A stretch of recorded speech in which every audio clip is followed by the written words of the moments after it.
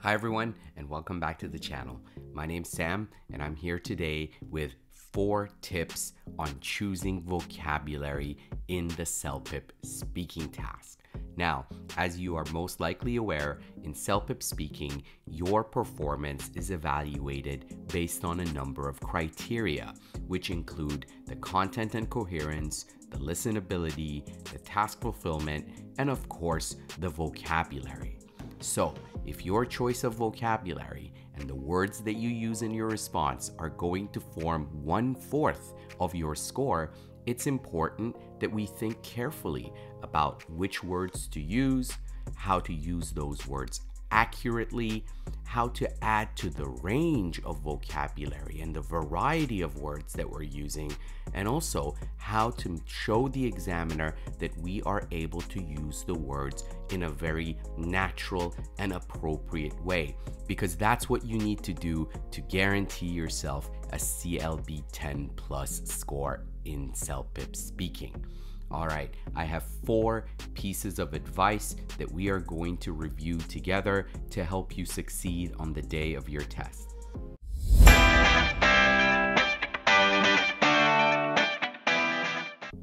Tip number 1, don't use big words. Now, there is this false belief among students that if you use rare words, low frequency words, words that are big, words that are formal, you're gonna get a higher score. But what you need to understand is that there is a difference between spoken vocabulary and written vocabulary. Spoken words are the kinds of words that we hear in everyday spoken English, while written words are those that are not so commonly used in spoken English, and you are more likely to see them written down on the page. It's important to remember that the examiner is looking for a natural sounding response that includes words that you expect to hear from someone who is speaking English, not fancy words that only belong in writing. For example, in part 2, where you're supposed to talk about a personal experience, it's very likely that you want to talk about remembering things. Now, let's look at an expression that you might use in this part of the test. The expression is to rekindle memories. The word rekindle is a very low frequency word that we normally don't hear a lot in spoken English, but you may see it a lot when you're reading books or newspapers or articles. Is this an appropriate word to use? Well, you could use it, but a more common expression for spoken English would be bring back memories. So, if you think about it, the expression to bring back a lot of memories is more natural, it is more expected in spoken English, it is not out of place, and it is generally a very suitable expression for this part of the test. So remember, don't waste your time and energy learning big words that only belong in writing. Instead, focus on expressions that are more commonly expected in spoken English. Moving on to tip number 2, focus on collocations. Now, what is a collocation? A collocation is a series of words or terms that are frequently used next to or close to each other.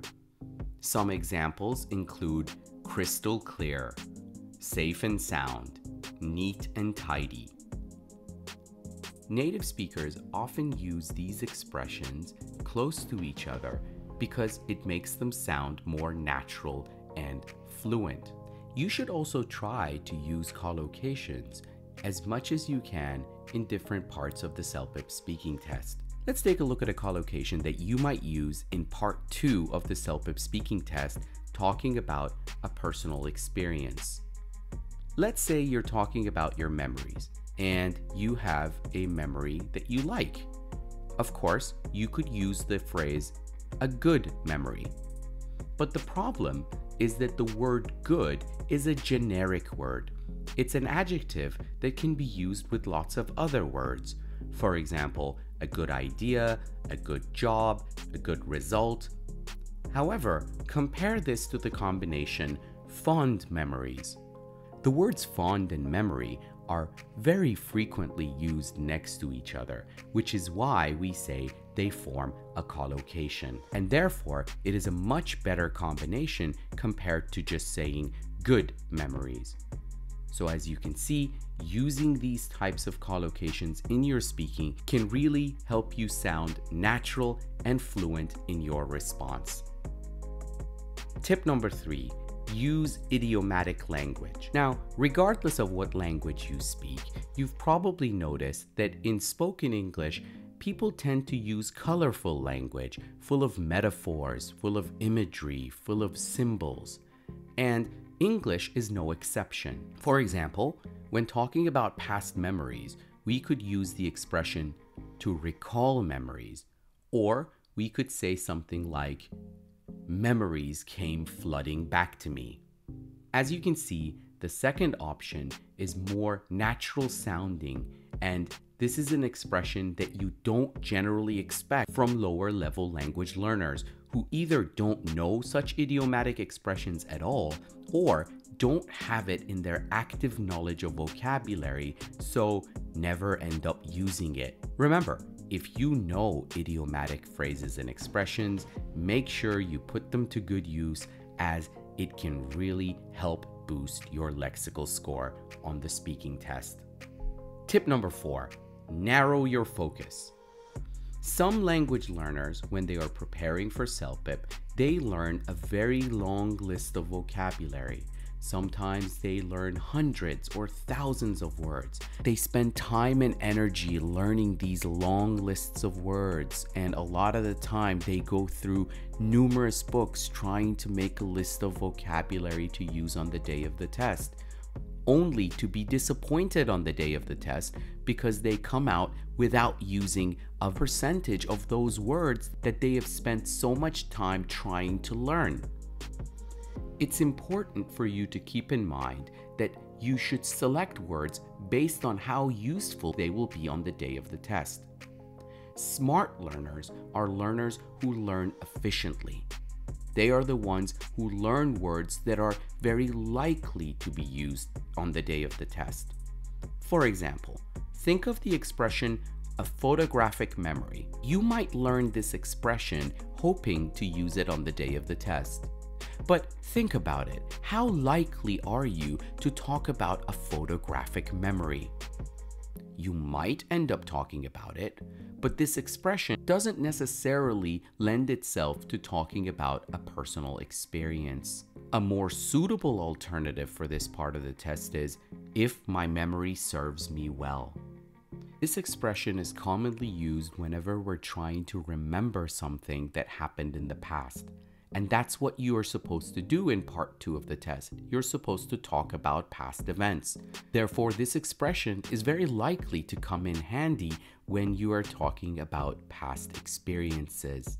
So as you can see, by learning the first expression, a photographic memory, you may be wasting a lot of time and energy because the chance of you using this expression on the day of the test is not very high.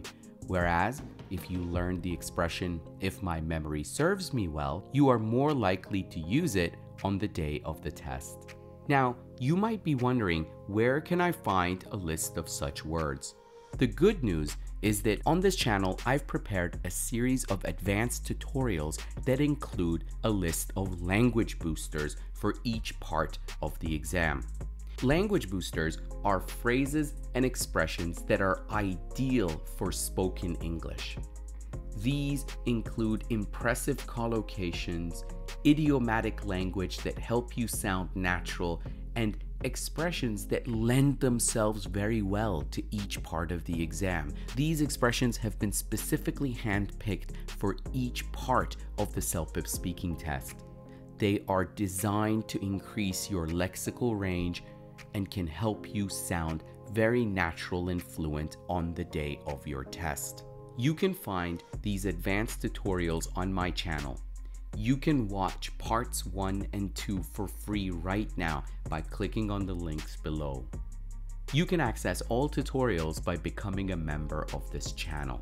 There is a separate specialized video for each section of the test. Each video includes advice on how to manage your time and take efficient notes. My comprehensive templates cover the whole response and not just how to start and end each part of the exam. Each advanced video tutorial includes customized language boosters so you can save time and focus on practicing instead of wasting a lot of time trying to find words and making a list of them yourself. Each video contains a model answer that shows you how to use these language boosters in grammatically sound sentences and with an accurate pronunciation. With these advanced tutorials and language boosters, you can rest assured that your response will stand out and that you will maximize your score on the day of the test. Good luck!